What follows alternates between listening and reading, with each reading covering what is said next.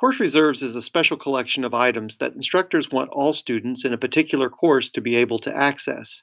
A course reserves item may be a copy of a course textbook, additional readings, a DVD to watch, or even an animal skeleton. Course reserves materials have shorter loan periods to make sure that all students have access to the materials. Sometimes these items can be borrowed for only 2 to 4 hours and cannot be taken out of the library. From any library website page, select Research at the top, then select the Access link for your campus. Course reserves are listed in LibCat. Use the magnifying glass to choose the Course Reserves search. To search for an item on reserve, enter one or two of the following: subject, instructor name, or course name and number. Find the item you want and select the title. If the item is not checked out, write down the call number and go to the circulation desk to pick up the reserve item. Some reserves are electronic files.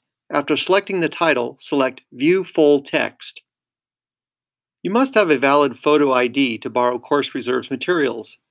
Make sure to return all Course Reserves materials to the circulation desk. Do not put them in the drop box. More information about Course Reserves is available by going to Research, then About Library Collections.